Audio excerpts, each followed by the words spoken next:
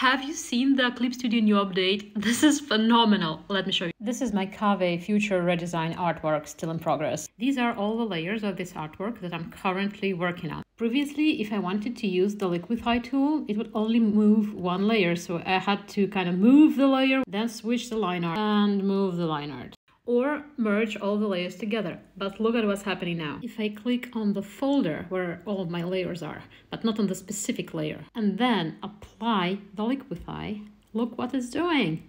It's moving all the layers simultaneously, so I don't really need to adjust anything afterwards. Isn't this amazing?